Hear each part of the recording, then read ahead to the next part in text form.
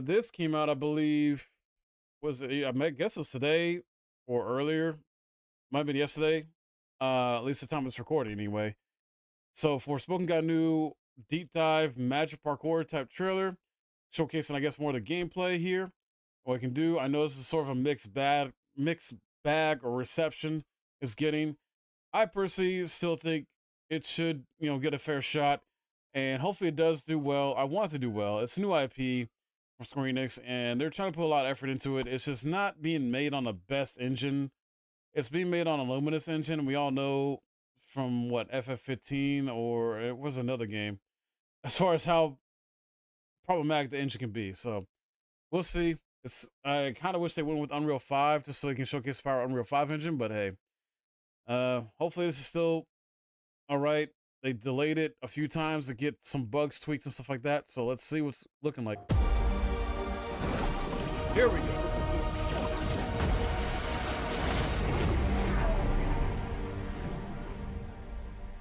Let's see. When she is mysteriously transported from the concrete jungle of New York to the mystical land of Athia, Frey Holland soon discovers that she has new magical powers and abilities.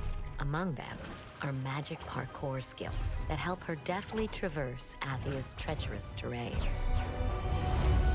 As her journey begins, Frey must first learn to master the flow ability, which allows her to move at high speeds. It is the first step to performing more complex traversal maneuvers. The traversal does look really good in this game. Frey must also learn how to sustain her stamina. When deploying magic parkour abilities, her stamina is slowly depleted, limiting how much of her powers she can use.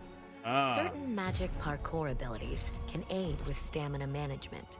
The rush ability, for example, not only allows Frey to flow even faster by unleashing a burst of concentrated energy, but also replenishes her stamina. Okay. With the shimmy skill, Frey can accelerate rapidly by kicking off the ground, covering large distances in a single jump without using any stamina. Very like ninja-like. Completing spellcraft kind of challenges shinobi-ish. also lets Frey upgrade her magic parkour skills, reducing her stamina consumption or giving her a much faster recovery rate. Mastering these techniques is key to ensuring that Frey always has her powers ready when needed. Defying the force of gravity, Frey can learn how to float. This ability softens any fall, allowing her to safely land from extreme heights. Okay. Frey can also travel across Athia's rivers or lakes by skimming across the surface with her glide ability. Glide my Frey's buttons. parkour Use skills surfing. are useful not just It's a for surfboard, traversal, magical but surfboard. also as defensive maneuvers.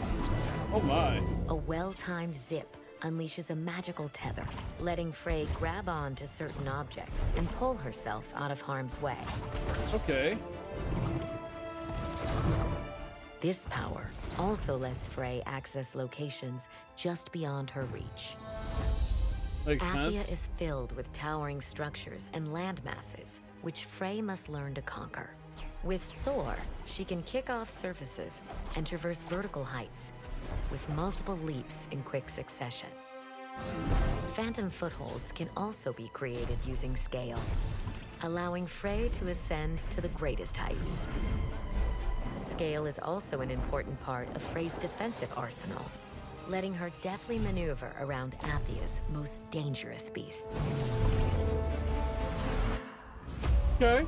Upon mastering these parkour abilities, Frey can combine them with her magical combat skills, transforming her into a formidable force, capable of taking on the endless threats in this beautiful yet deadly land.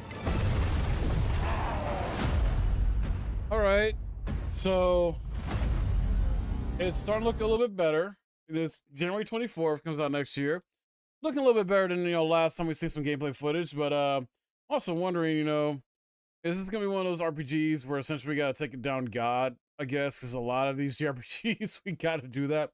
And are we going to take down the God of this world? Probably. Well, to see.